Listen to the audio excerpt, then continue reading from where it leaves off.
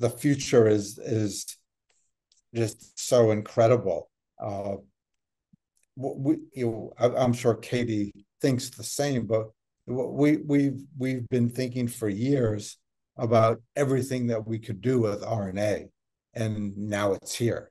But our future started 30 years ago when we were sitting together saying, well, what do we do next? Well, what's next on the list? It is true that we met at the copy machine at the Johnson Pavilion, because at that time, 1997, we did not have digitally the publication. So by 2002, I downloaded everything. So if the progress in that field would be faster, then I might not meet Drew. But, and you see, I talk more. And so I was bragging there, telling Drew that I'm working with RNA. And then he was telling me that he just came from NIH, the Fauci's lab, and want to develop a vaccine. And that's how, we started